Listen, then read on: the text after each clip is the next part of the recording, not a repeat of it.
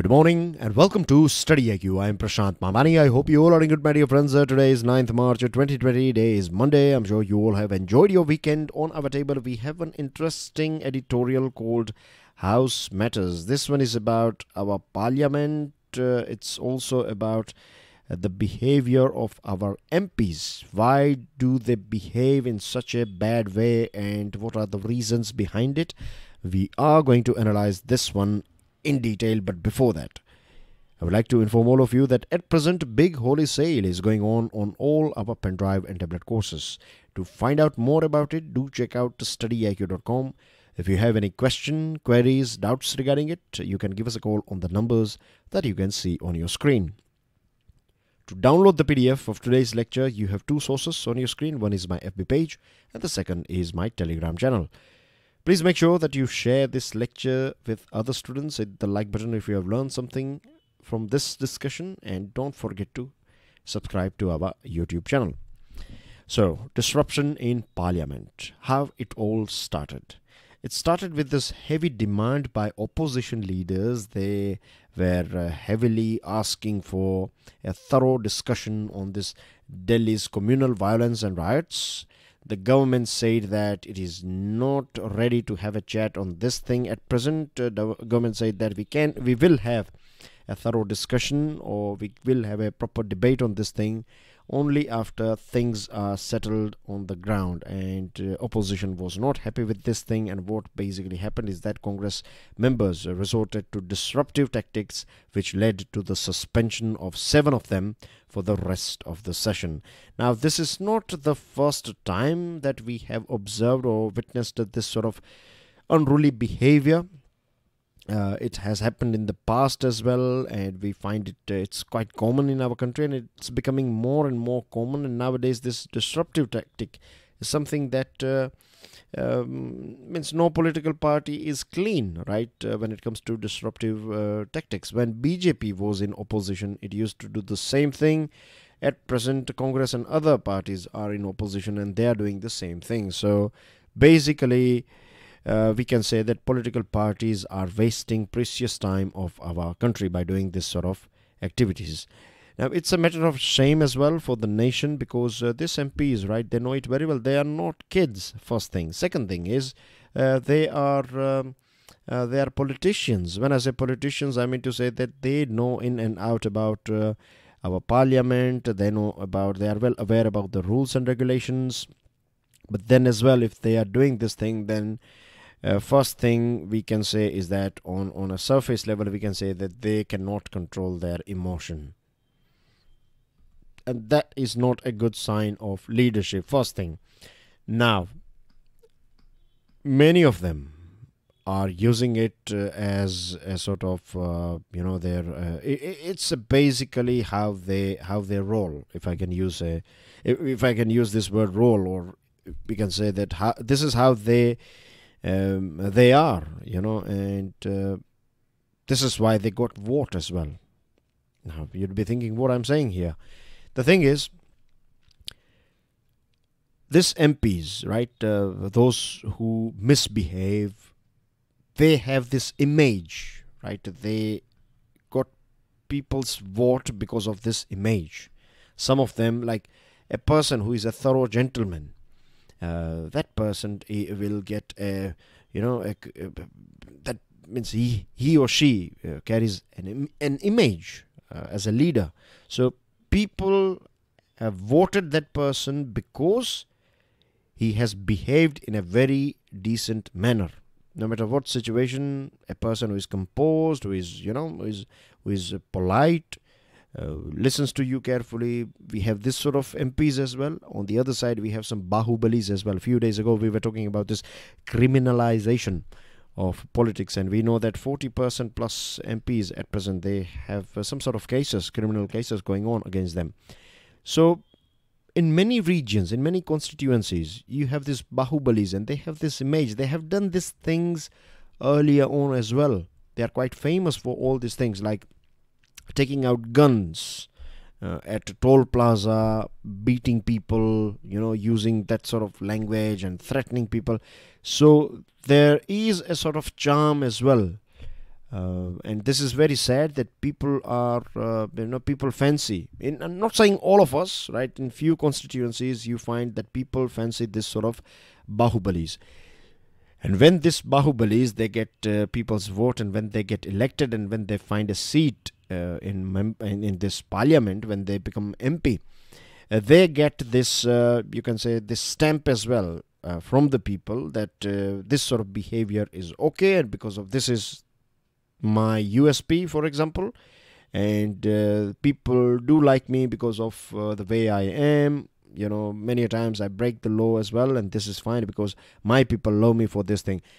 So this is one reason why we see this sort of behavior, because this MPs, they know it very well that CCTV cameras are on, all the proceedings are recorded, and this sort of behavior is not good for our country, because Parliament is temple of democracy. We know it very well. This gesture, remember when Prime Minister Modi, when he became Prime Minister back in 2014, this was like when before entering, he bowed on the stairs, which we call genuflect. He genuflected, and this was a clear signal from a leader that that this is the importance, and what this parliament, it is genuinely a temple of democracy, and we should respect it, and we should be in our best behavior, because the whole world and whole country is watching us when we are discussing things over here. But then as well, we find this sort of things going on, and this is a very sad thing, and it is not about any particular political party. We have seen this sort of behavior from various different political parties. Sometimes they are in opposition, sometimes they are ruling parties. So this is not acceptable at all, and this will not change until we change, we as citizens. If we change our preference, only then we will see a change in this sort of behavior.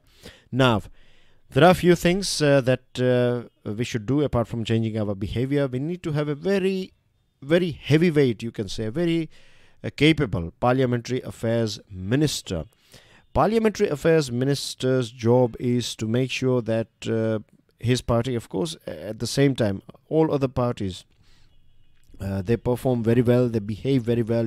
A Parliamentary Affairs Minister will have a discussion with other leaders from various different political parties, and he or she will try to get a sort of support from the people. Of course, you are going to face opposition and these other things, and these things are part of our system, and they are important as well. Opposition, dissent, all these things are very important, but at the same time, it should not go out of control. The speaker's traditional non-partisan role is also important. I'm not saying that current speaker is biased or previous speakers were biased, but sometimes, if knowingly, unknowingly, if you do something and if it sends a wrong signal, then this will impact our democracy. So speaker's role, speaker should make sure that he or she is impartial, neutral in not just words but in act as well. At present, we don't have any deputy speaker, so this office is vacant for a very long period of time. We need to fill it up as soon as possible, and also we need to amend some of the rules. If someone misbehaves, if we find someone not taking or not obeying our speaker and system, then we should, of course, suspend that person.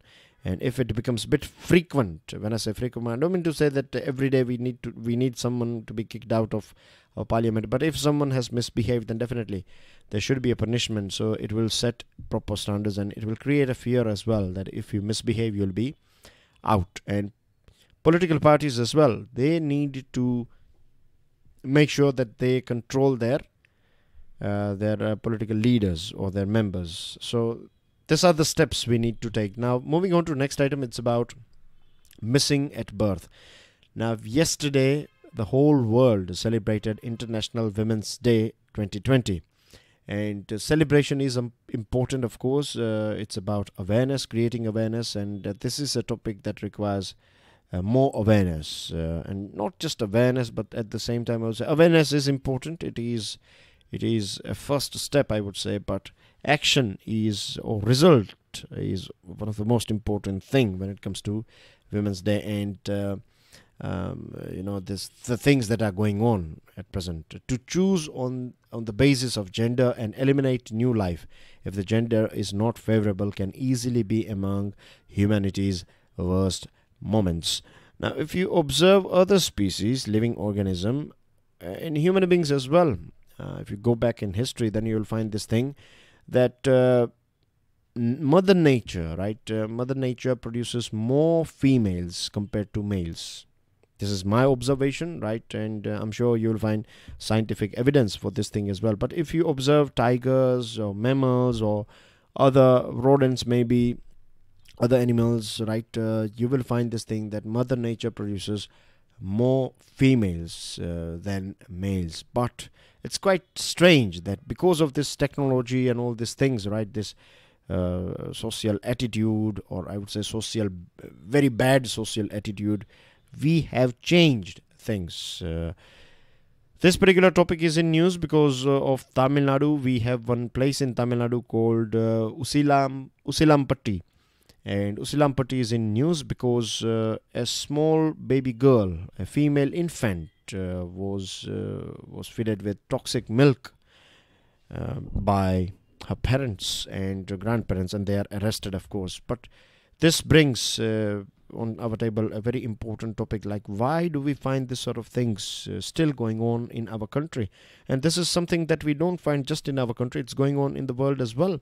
Like in developed nations, you don't find this sort of crimes, but in developed nations, you find that women, they are still struggling. They are not properly represented in political arena or, in business world or any other places.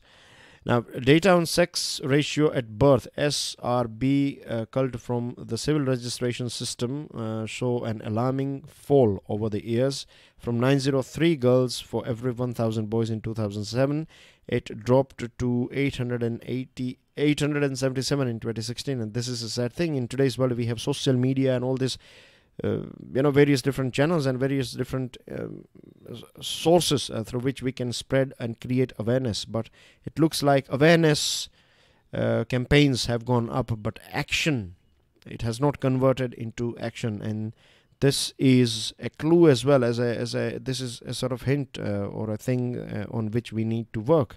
Now, activists point out that while infanticide may have come down, sex-selective abortion at scan centers continues as the preferred vehicle for parents and grandparents obsessed with son preference. Why do we have this son preference in our society? Because we have created a very bad system for girls, like a boy will look after the parents, and it is said, it's not always right, but that's what people believe. A girl, she has to leave her parents' home and she has to stay with her in-laws after marriage. And there are so many things. I'm sure you know the common reasons, right? I'm going to talk about a few things that I think we need to change, or small things. I believe in small changes when it comes to society, when it comes to changing our attitude.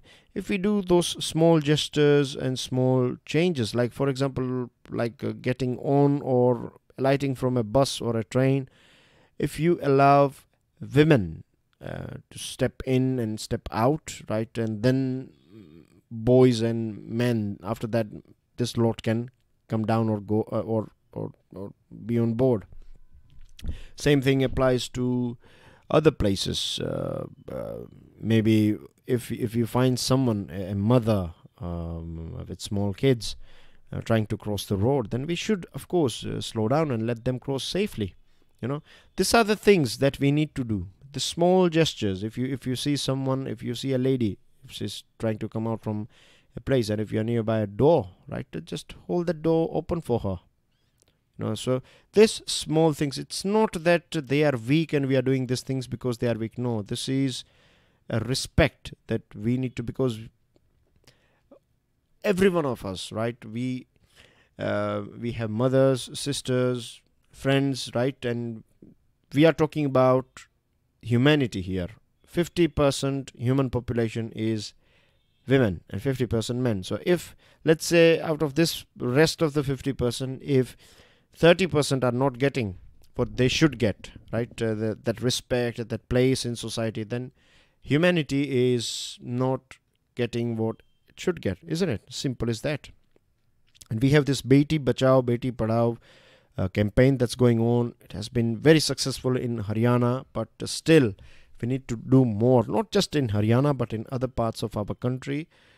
Chief Minister Jayalalitha, when she was Chief Minister of Tamil Nadu, at that point of time, she created this Cradle Baby scheme, which worked very well, but still we find this sort of cases going on. So what we should do now, first of all, we need to work on changing this attitude. And it's not about just changing the attitude of men itself. There are so many ladies out there, right? Some mother-in-laws, their attitude needs a proper repairing too. 180-degree turn is required in many of women's thinking as well, when they torture their daughter-in-laws, and as this case itself of this Tamil Nadu, this one coming from this Usilampatti, this case where grandparents are involved. So this is something that is very sad, and here the mother of the child is involved as well. So this is not acceptable. So it's not about just changing the mindset of men or patriarchy only. Of course, we need to get rid of patriarchy, but it should be based on equality, right? So we can deploy technology to monitor every single pregnant woman, and just keep on working on this thing. That's what I can say, that we have to, at every stage, wherever we can, create awareness about this thing, wherever we can create a resistance of when it comes to killing or the selective sex abortion. We need to resist this thing, and we need to promote equality. So that's everything as far as these two editorials are concerned. Now we have one, as Delhi burned institutions looked away. It's going to be very easy to understand one, because we have talked about it earlier on as well. So children watch with frightened eyes as distraught mothers lament and mourn before people with cameras and notebooks. We also know that those commoners, right, proud working people, they were forced to depend on someone's charity because this riot and these things, this visuals, this bad experience has created psychological scars in so many children, and this is going to stay with them forever.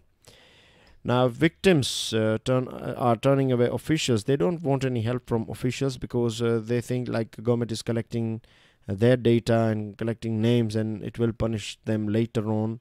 And government is filling up forms for National Population Register, and there is some false things also going on about national proper information about NPR and CAA. There are few people who believe that NPR and things will take away their citizenship. CAA will take away its citizen. This is not right. So first of all, right amount or right information, spreading right information is also necessary.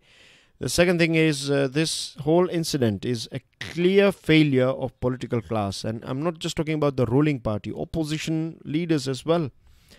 And again, we are not talking about all of them, but few of them were quite negative. Their speeches were not right, were not democratic, were not secular. And this is not acceptable. And opposition leaders as well, some of them have not opposed, and they have not done their duty as well by opposing wrong deeds. Police force, we have the largest, after Jammu and Kashmir, Delhi has the largest police force in any state or union territory.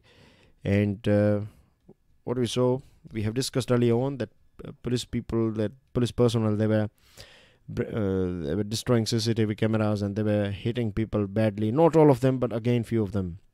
Delhi High Court Justice S. Muralidharan, who ordered for this registration of FIR, he was transferred, and we have seen political debates going on in news regarding this topic as well. So things are very bad, right? This sort of things are not acceptable at all. When institutions when they fail, when police is not doing its duty properly to protect people, when government is, when you have ruling party where few leaders are in their speech, they are throwing hate speeches, when opposition parties are keeping a mum. This all things are not acceptable.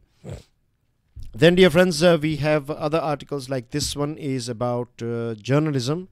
Every Monday you find one article on journalism, not important for your preparation. Then you have these two articles again. If you go through this one, it looks like it's about tribal people. Yes, it is about tribal people, but if you go through it, it's not directly important for your examination. So I have dropped this too. We are going to talk about this one later on, but before that, I have two more articles I was going through, because these two articles I don't find them that interesting, or when I say interesting, I mean to say not good for your examination. So I was scanning other newspapers and I came across this one editorial called "No Improvement" from Times of India. So it's talking about this bailout. Now I'm sure you know the meaning of bailout. Bailout here in this case, when it comes to financial world, bailout basically means that you are injecting money in an institution, and the reason why you're injecting is you want to protect that institution, you want to help that institution. So here this Yes Bank is in trouble, in fact, and SBI is basically going to take over 49% of its stake by injecting money in this one. So this article is about Yes Bank and this bailout of Yes Bank. Now this is going to be the largest of its kind in recent times. SBI's injection or bailout, it's going to be the largest, and for all practical purpose it is an indirect use of public resources as well to bail out a private failed bank. Government is using public resources. At the end of the day, State Bank of India is a government bank, and government bank is there because of yours and mine, and people who have paid taxes. So tax money is used to bail out failed private banks. And the question is, should government do this thing? The answer is yes as well, no as well. Yes, because you have a 2 lakh crore out of this 3 lakh crore asset base. 2 lakh crore is funded by deposits. So this money, this depositors' money, like commoners' money, government of course should protect it. I mean, so many people will lose everything, isn't it, if this bank goes down. So government has rightly intervened. No, because you cannot keep on doing this thing again and again. Now this whole Yes Bank issue is not a new issue. It should not be taken as a big surprise, because from last 2 years, if you are following current affairs, then you'd be aware about this thing that former CEO Rana Kapoor was asked to leave, and the bank or RBI injected one nominee as well on the governing body to keep an eye on this board of Yes Bank. So this problem of Yes Bank is not new. The central bank's anxiety and the need to keep a closer watch were symptoms that Yes Bank's accounts did not reflect a reality. And from last maybe 2 years, things are not right. So at present, government has imposed a temporary moratorium that you can only withdraw 50,000 rupees from your account if you have any in Yes Bank. And the positive thing is that 2,450 crores will be infused in this bank. And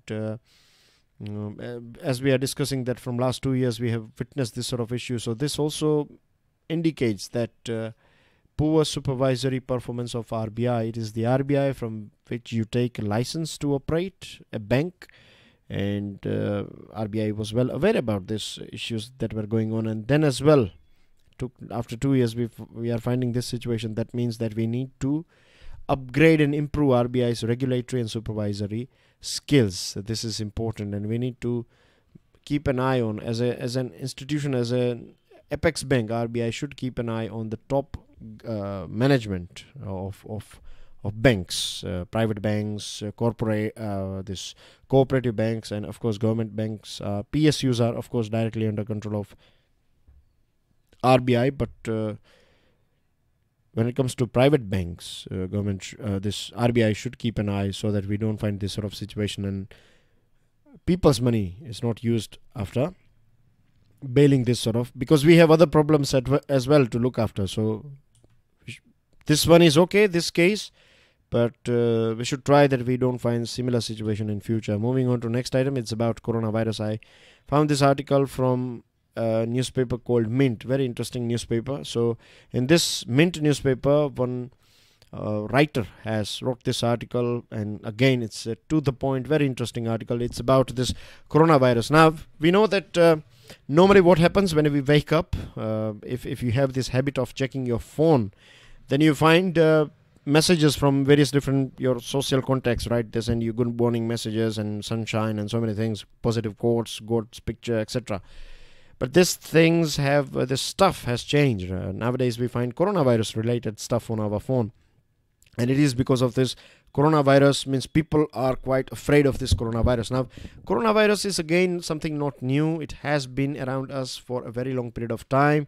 SARS, MERS epidemics were caused by coronavirus. If you go through the bottle of Dettol and Lysol, you find this. These bottles are telling us for years that they kill coronaviruses, and in the age of social media, misinformation is a big problem, and that's what nowadays is going on when it comes to coronavirus. Different people, they have different opinion, different information about coronavirus. The reality is that if you want to know something about coronavirus, you should check out the website of WHO or government's website, and WHO has now declared an infodemic that is confusing people. If you go through the facts, then you find that coronavirus or this COVID-19 has a mortality MR, that is mortality rate of just 3.4%. If you compare it with other diseases, then it is nothing. Like SARS used to have 10%, MERS was having 34% mortality rate, but here you have just 3.4%, and it affects mostly elderly people who have prior lung conditions, and not a single child up to the age of 9 has died from COVID-19, and MR is very low for people below 60. So there is nothing to be worried about when it comes to, when I said nothing, I don't mean to say that you don't have to do anything or you should cough and sneeze openly. No. There are some things like common sense that we have to use, right? Personal hygiene is of course very important. And you should have those etiquettes as well, that if you are coughing or sneezing, then you should carry a handkerchief, isn't it? We should use handkerchief. We should wash our hand before eating, after eating, of course. Avoid handshakes, right? Means the best is to go with namaste. Namaste is best. You know, it's a Wi-Fi thing. Like you stay away from, means you are not physically touching someone, so it's okay. Particularly this, normally as well, it is good, and this sort of time as well, it is good. Now, India has had 33 victims, of whom 3 have fully recovered, and none of the others are in critical condition. But then as well, the thing is why people are, behaving the way they are, because of misinformation, because fear is the deadliest virus. Fear has, rather than this virus, the fear has touched its tipping point, and at present you find like fear is going on in England and other countries as well. People are making this sanitizer. They are using aloe vera, and they are using this vodka. They are mixing vodka with aloe vera and other things, and they are making this hand sanitizers, because hand sanitizer shortage is going on over there. A thing that you can buy for £1, at present people are paying 15, 12, 13 pounds for a bottle of sanitizer. So can you imagine, like, there are so many people, they are making money out of this fear. And one more thing, that mask will not protect you, right? COVID is not transmitted via air unless someone who already has it sneezes and coughs in your face, and it spreads via surfaces. So if you are wearing a mask, it's likely that you are pulling it down often because you aren't comfortable, or to you are pulling it down to speak, or when you don't feel comfortable, you are going to pull it down. So if you have touched a surface that is carrying this coronavirus, then it's going to touch you, or you are going to touch your nose or your face to pull this mask, or pull up and pull down your mask, and chances are that you are going to get corona more if you are wearing a mask. And people in our country, in India, we have one of the toughest immune system in the world. Second thing, look around us. We have filth and pollution, right? So we have this natural resilience in us, right? If you compare ourselves with people of US and other, then we are very strong in terms of immune system. We have one of the toughest immune system in the world. So there are other problems that we need to worry about, right? Yes, as I told you, cleanliness, personal hygiene, these are the things that we need to practice and maintain. But apart from that, means the way people are afraid, we don't need that much of fear. No green shoots of a revival in sight as yet. This one is about these figures that GDP figures. The third quarter GDP estimate is out. It's 4.7 for 3 months. Now, the previous one, July to September, was 4.5. Then later on, it was revised the first 2 quarters. So, first quarter was 5. When revised, it was 5.6. Early on, 4.5 for second quarter. Revision rates are 5.1%.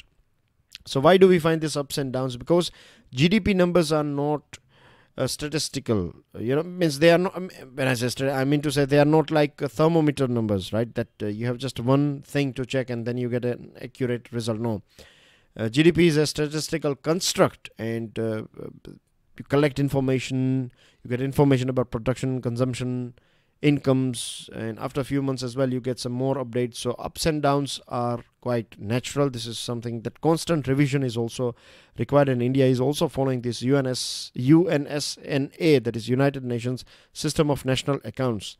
So this latest figures have pointed that things are not that bad. Things are moving a little bit okay. I'm not saying it's great, but it's not that bad either.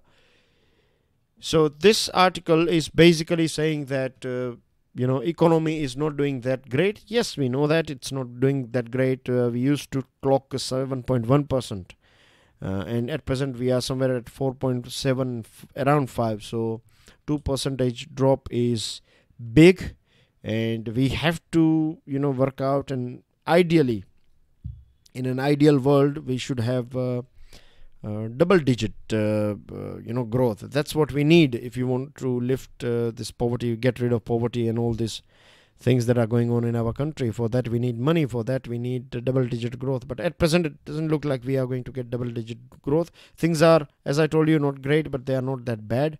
Reforms, structural reforms are required. Then the short-term and medium-term reforms are also required, and if we do all these things and if things are implemented properly, then yes, we can reverse this thing. And then you have this news items. After 15 hours of questioning, Rana Kapoor arrested by ED, coupled with IS links held in the capital. Over 40% government schools don't have power or playground.